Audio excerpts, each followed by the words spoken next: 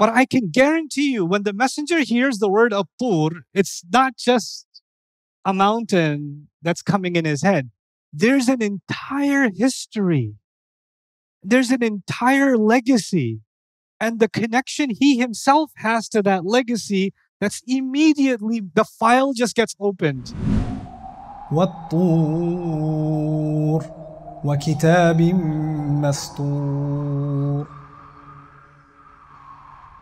There are so many connections between the Prophet ﷺ and Musa ﷺ that it's hard to count them.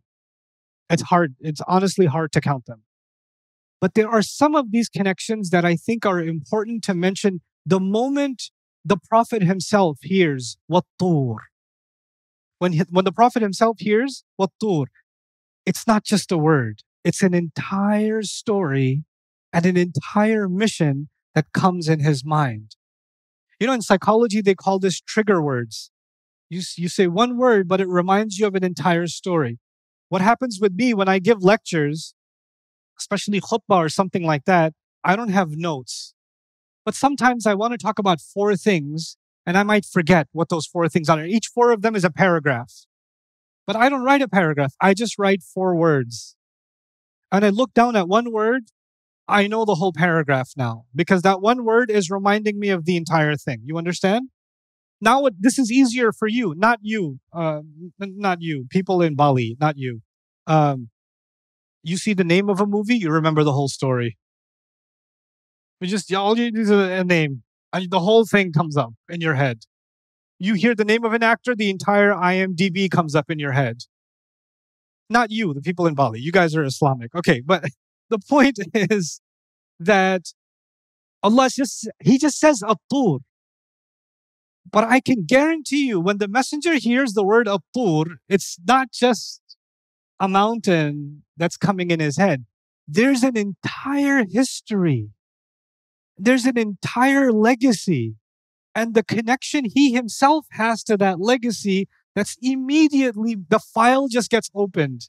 You know how like there's a file and it has a small file name, but when you double click it, it's huge? It's 300-page PDF. The file name looks so small, but the file is very big. You understand? It's the same thing that's happening with this one word. It's very heavy. You would be like, okay, Wat-Tur, let's go on. Mountain. I got it. Let's go to Kitabin Mastur. Hold on a second. We got to open this file. We've got to open this Tur file so we could see what's happening inside. So let's talk about this from a few points of view. The first one of them is, we already said, the Jews and the Christians, a whole file opens up in their head when they hear Tur. But what happens to the Prophet? He's remembering the mission that was given to Musa, because he was also given a mission when he went to a mountain, isn't it? So Allah called Musa to the mountain just like he called on you when you were on the mountain. He sent Musa alayhi salam to the Fir'aun. And by the way, interesting, Fir'aun used to love Musa. And eventually he was ready to kill Musa. And Allah sent the Prophet back to the people of Makkah, and the people of Makkah used to love him. And eventually they were ready to what? Kill him. And then they were given, the people of Fir'aun were given signs. 9 signs. And the people of Makkah were given signs like Dukhanim Mubin. We're going to dig into that a little bit. They tried to compete. You know what Fir'aun used to make fun of? He used to make fun of the fact that Musa spoke with Allah. Really? You spoke with Allah? Where?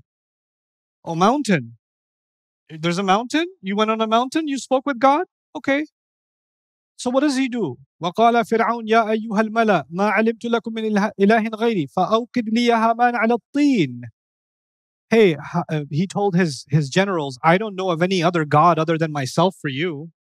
So apparently there's another God on top of a mountain somewhere. I don't know of anyone. Hey, Haman, why don't you do this? فَاجْعَلْ لِي صَرْحًا لَعَلِّي أَطَّلِعُ إِلَىٰ إِلَٰهِ مُوسَى. If there's a God that is on top of that mountain, I'm too royal to go to his mountain. I'll build my own tower and I'll go on top of that mountain of my own construction and I'll reach Musa's God.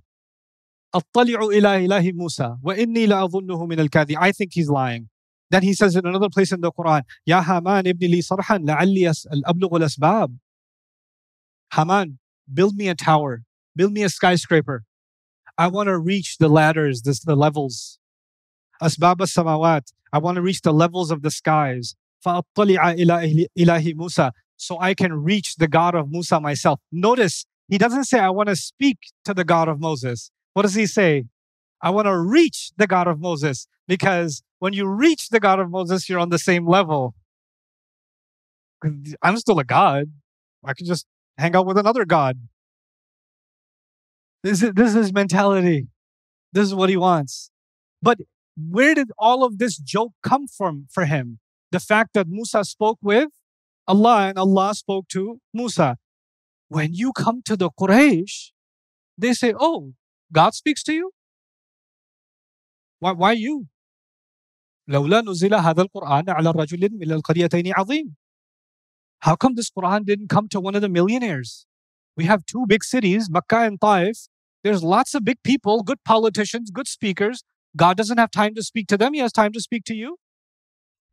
I hope you guys enjoyed that video clip. My team and I have been working tirelessly to try to create as many resources for Muslims to give them first steps in understanding the Quran all the way to the point where they can have a deep, profound understanding of the Quran. We are students of the Quran ourselves, and we want you to be students of the Quran alongside us. Join us for this journey on BayyinahTV.com, where thousands of hours of work have already been put in. And don't be intimidated, it's step by step by step, so you can make learning the Quran a part of your lifestyle. There's lots of stuff available on YouTube, but it's all over the place. If you want an organized approach to studying the Quran beginning to end for yourself, your kids, your family, and even among peers, that would be the way to go. Sign up for BayyinahTV.com.